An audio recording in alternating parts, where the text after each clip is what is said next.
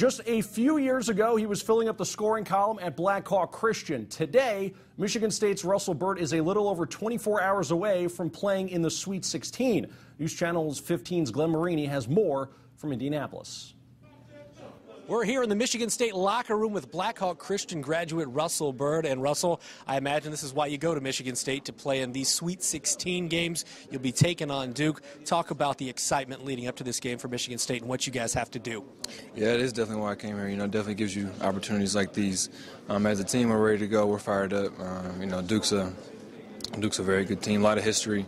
So it's just an opportunity for us to, you know, hopefully play our game and get a W. For you, talk about the way that your season has gone, and also your teammates named you a captain before the season. What does that mean to you? It means a lot, you know. It's a big responsibility.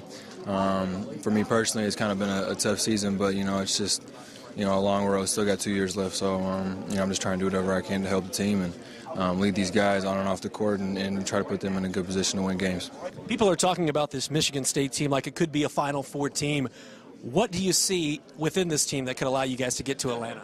We got guards and we got bigs. We got an inside game and an outside game, and we really rely on our inside game. And I just think, you know, the games where we get both going at the same time are pretty hard to beat. You know, as always with Michigan State, we play good defense. So if we can get all three of those things, defense, our inside game, and our outside game going at the same time, it gives us a really good chance of winning games. All right, that's Russell Byrd, Blackhawk Christian graduate.